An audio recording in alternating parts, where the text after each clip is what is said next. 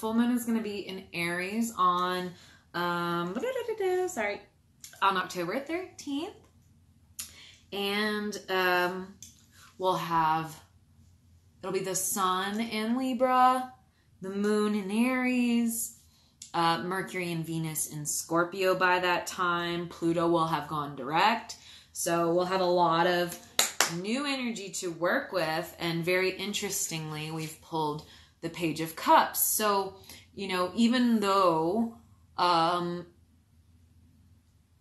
full moons are very much about like completion and getting to the ends of things, we're also seeing, you know, opportunities for new things to get popping, especially in terms of relationships. So we're going to be maybe, you know, looking at something that we've been wanting, that we've been aiming at, that we've been hoping to attract, that we've been have had our eyes on, you know. So that could be, you know, finding a friend group, finding a community. It could be attracting a partner or, you know, lover even, or somebody to experiment with even, you know, like it really can be just a huge expanse of types of relationships. It could be a collaborative partner. It could be a business, you know, thing. For me personally, I already have something on my calendar that I know this is going to be basically preparing me for that kind of a new level of relationship. Okay. But there's something with the Page of Cups that we need to be very, very aware of. And this is an energetic state. So when we're talking about water, we're talking about a very feminine element. It's, you know, very receptive. Cups are definitely, you know, open vessels. You fill them. I think about like fulfillment when I'm thinking about cups, because for me, you know, our emotional states have so much to do with our level of fulfillment. Our level of fulfillment has so much to do with whether we are aligned to what we think and believe. So it's all kind of contingent with one another, but it doesn't just stop at our emotional states. Our emotions are basically the symptoms of whether we're fulfilled or not. Okay. So this card is very much about the wisdom that comes from being like super open and super receptive. And it's interesting because, you know, for the beginning of this month, really, we're getting messages about the super masculine side of things. Like the Ace of like Wands is so fucking masculine, as is the Ace of Swords. So we're getting, and the Magician is fucking masculine as fuck too. It's very much about, you know, progenitor, creator, maker, make it happen, go after it, get it done, like pursue, you know,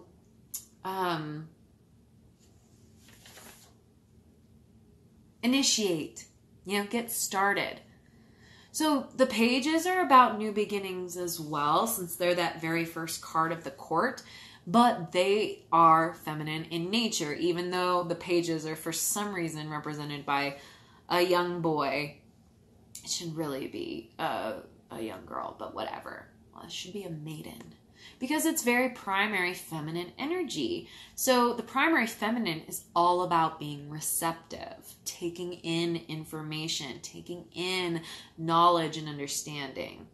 Listening is going to be a major key for this full moon.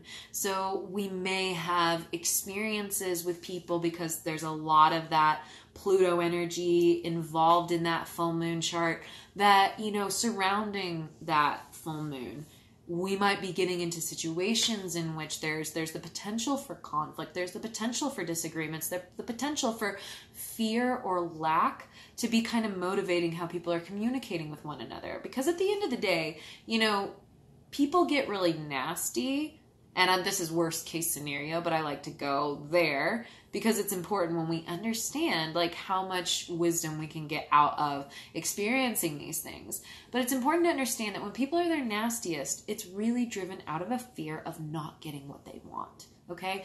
So in order to, I think, really be actualizing a turning over of basically enabling the completion that comes with a full moon, the letting go, the release of the way we've been, and welcoming in a new way of interfacing with relationships, is very much going to be us showing up in any of those kinds of situations as we want to be, as the Page of Cups. Because what this energy really is about looking and seeing what's there and seeing what comes out and what we are being presented with as a gift.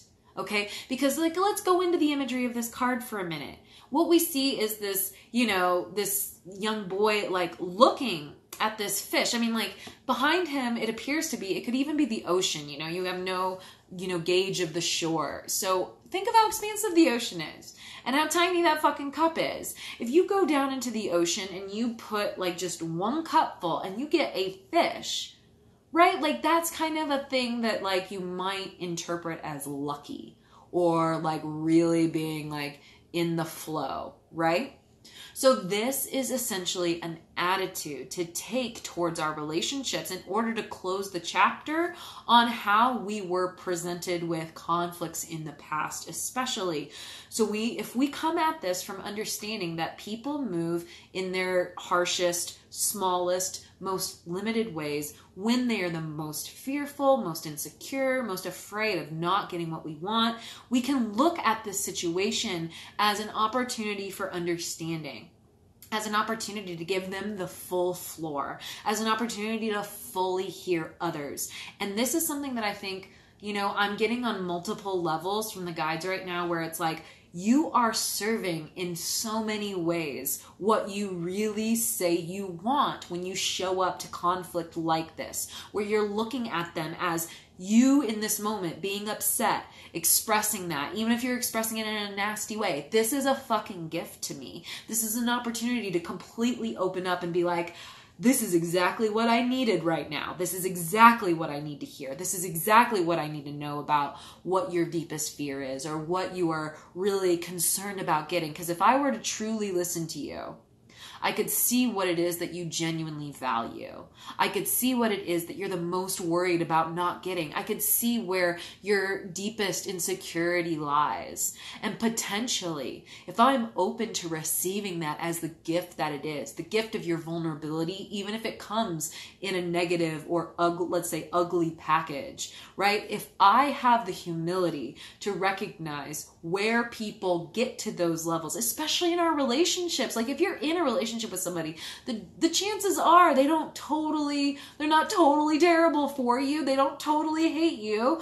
They probably really love you. They probably really care. But we need to understand that everybody is only showing up in relationships to the level of which they'd shown up for themselves. That's literally the whole vibe here. And if we don't understand that everybody's got a different, you know, angle of truth that they are really experiencing in a total way. Like, for instance, if they're projecting something onto you, they are fearful of that being real for them, or they are fearful of what that implies about them, right? And if we are really open instead of, you know, ready to like, because the negative double feminine just has no capacity to connect with their own truth and the awarenesses of who we are, and you know, the kind of, well, I know what's right for me, and I've discerned what's good for me, right? When we are truly connected to that level of balanced masculine energy, now we can really hold space for someone to come at us, to be rude, to be nasty, to be unnecessary, to say too much, to, you know, get harmful in their language, right? Like, it's not that you want to say like, hey, I'm a punching bag and you're free to do that with me. That's not what I'm saying here. What I am saying, though, is like when people are just projecting onto you, right? Not necessarily calling you nasty names or being abusive with their language, but all of us do this. All of us, and you could characterize it as abusive, but I don't think that's helpful for any of us, because all of us, when we are not yet ready to interface with something about ourselves, we project it outward. We project it on the nearest mirror. And a lot of the times, those are our closest relationships. So if we come at this with that wisdom, that knowledge, that understanding, and we can remain open to holding somebody in the totality of who they are, right? Like what I was talking about at the beginning of the read, how conversations about boundaries have kind of gone into another kind of realm where it's like we're we want to just say like that you're doing the thing wrong and you're crossing my boundaries, and because you've crossed my boundaries, like you're out, you're blocked, you're whatever. Now, there may be certain situations in which that's absolutely appropriate to do. Like, say somebody brand new, like, and they cross your boundaries, and it's like, oh shit, like this is new. People are usually on their best behavior, so you see nothing wrong with that if that's how you're already behaving. So in certain situations like that, maybe it is appropriate to just be like, okay, like, you already crossed my boundaries of like how we get something started, so I'm just not going to engage anymore, or I might block you, or I might like whatever. Fine. But if you've got a established relationship with somebody, to behave like that, you know, to just cut them out, it's the sign of a weak mind, and it's the sign of somebody who is not taking up their magician's role in terms of their own personal fulfillment, their own personal cups, their own emotions. If we expect people to hold space for us to have emotions, and us to have our shadow times, and us to project, and us to not be fully healed, and us to have issues still, and us to be imperfect, you got to realize, like, we can't have boundaries that don't allow other people to be imperfect. Do you get what I'm saying here? It's like, it seems almost like we want all this grace, but the way a lot of people are talking about boundaries kind of talks about, like, get grace, don't give it. Because you've been, you know, people have walked all over you for you performing grace. But really what that is really just, you know, people pleasing and you cowering away from confrontation. So that's the same thing as someone coming to you nasty. You need to understand that. If you cower away from any confrontation, if you cower away from expressing your feels, your needs, your desires, and your wants with your friends, your family, your partners, your lovers, etc., you are the one who is participating in fearful, you know, projection-ish behavior. Just because you're not being belligerent or conflicting doesn't mean that you're not moving from a space of fear. So it's important to understand that and not to judge how somebody comes at you, and actually be able to hold space for that if y'all have this relationship. And again, if you can look at the opportunity, the experience as a gift, as an opportunity, and ask yourself, what can I learn from this? This must be exactly what I need in this moment. What is this telling me about people? What is this telling me about this person who's in my life? What is this telling me about, you know, my own needs and desires? What is this telling me energetically? Because if I am open and really absorbing and willing to learn, you know, pages all have a very like open mindset kind of underground message where it's like, let's have an open mind here. Let's hold space for whatever this experience holds, whatever this is.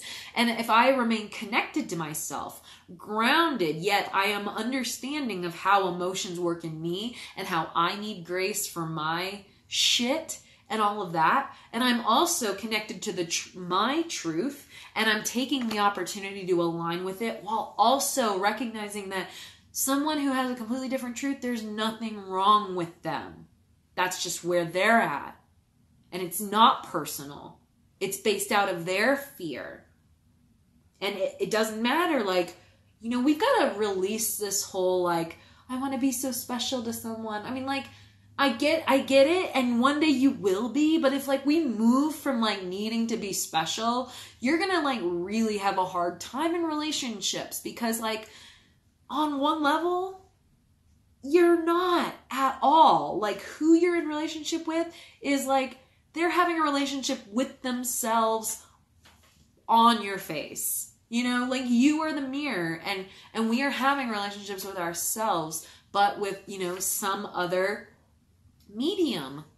And the more we are aware of that, the more we are clear about that, you know, I think the more stable ground we can hold while we are still holding space for someone to have their experience with their emotions, their experience with their fears, their experiences with their inadequacies, their insecurities, etc. And again, this is not about just taking it. It's about accepting that this is giving you valid information. And in some circumstances, guess what? How they'll behave might be crossing your boundaries, even as family members, even as a lover, you know? So how this happens, this is what you must remain open to. But again, you don't want to be that ultra negative, imbalanced feminine where you're taking all of it on, you're internalizing it, you're personalizing it, you're making it about yourself. That is not what anyone is ever doing. And that's where I was trying to get with by saying you're not special, and neither is the person that you're having that relationship with. They are not special in terms of how you feel, because how you feel is based on how you feel about yourself. How they feel towards you is based on how they feel towards themselves. And so if we just take those experiences as what I need to know about how to move from here, instead of this is about me, this is a personal attack on me, this is them, showing their true colors, or them showing how they really see me, or anything like that. If we release all of that, which is old narrative, that's toxic femininity. Toxic femininity personalizes, makes themselves a victim, internalizes and absorbs all the negative energy and doesn't do anything with it, right? So we don't want to be in that state, but we want to be super connected to our own truth and our own masculine energy so that we can, with grace, hold space for other people's, emotional discharges, their emotional projections. Because at the end of the day, if we can't hold space for that in relationships, no one can hold space for that for us. We have to practice what we desire. And at the end of the day, I know I will have friendships and partnerships that I'll project on, and I'll do that to my parents, and I'll do that to my brother and sister, and I'll do that to all the people that I really, really care about in moments of less awareness, or in new circumstances, or if fear is really hard triggered. Like, I don't expect to never do that again with the people that I love the most. What I do expect is that we all love each other enough to be able to hold space for the truth of what humans are, and that we can learn from each other's shit instead of take it all personally and allow that to create wedges in between us and to separate us for forever. Because that's what I see happening in relationships is we take, people's inadequacies and people's imperfections personally, but then when other people take us not showing up to our fullness personally, we really don't like that, and we're really upset. We're like, this wasn't about you, it's like, it's my shit, da da da. You don't want somebody to do that. So we have to act out our healing. We have to show up the way we want to blow up, right? If we want to grow up, we got to show up in a certain way, a new way. So that's the thing. We need to be releasing the way we dealt with conflict and fear in relationships in the past. That's what we're releasing. That's what we're letting go of for this full moon. But we're also being initiated to new ways of seeing relationships, new ways of feeling about conflict, new ways of holding space, and new ways of seeing all circumstances in relationships as a teacher. And if we have that open mind and we keep aware of what a human is, but also all of our responsibility, now we really have all the data that we need to make big choices. So, like sometimes I said, sometimes it results in the creating boundaries for somebody, or saying, I can't spend time with you, or you can't be in my life anymore, or I can't be in your life anymore, or whatever. Sometimes those are the things that come out of being open-minded and really listening to somebody, okay? Because a lot of times if we're serving what we are attached to, like serving an end result, serving keeping that relationship, serving keeping that specific person, then we are more tempted to not fully listen to us when they are expressing their values in a way that is clearly saying our values don't line up. Like, I don't agree with what you value in life, and I don't want the same things you do. If we were ready to stand up for more of what our truth is, right? Instead of making ourselves the victim when someone expresses something that they don't want that we do, not giving ourselves and other people the credit for being the magician, all that shit, all that leads us to being like really desperate in our relationship interactions, instead of being like, I'm not here to get you. I'm also not here to keep you. I'm here to see if this connection is expansive and collaborative for both of us. Can we both grow here? Can we get bigger than we were before? that to me is a huge sign of a positive relationship. And while all other things, you know, on the surface might seem like, oh, this isn't working, that they act like this, part of love is accepting people fully as they are. And if you can see a lot of growth in the relationship and some positives that can help, you know, ease the burden of life, then you keep maintaining those kinds of relationships. Because like Bob Marley said, everyone will cause you to suffer.